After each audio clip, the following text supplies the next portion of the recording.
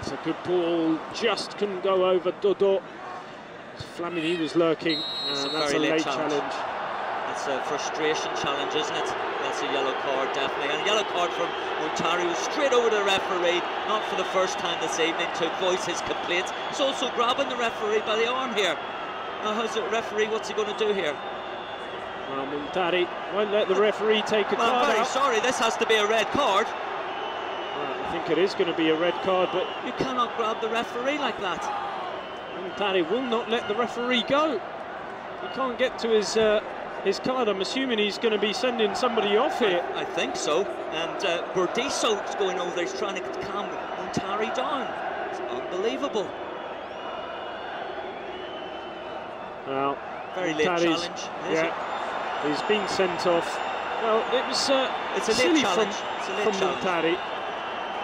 Exactly, and Muntari has lost the head completely here. You're not seeing it on the replay, but he tried to go for the referee again. Fortunately, Boateng came across and just took him away. I haven't seen this in a professional football game ever. I don't know what's got into Muntari there. As I was saying to you before, I saw him arguing with the referee, who told him to stop it. He didn't do so, he was booked. Then you can see here, he grabs the referee by the arm, he won't let him go. And finally the referee can find the red card.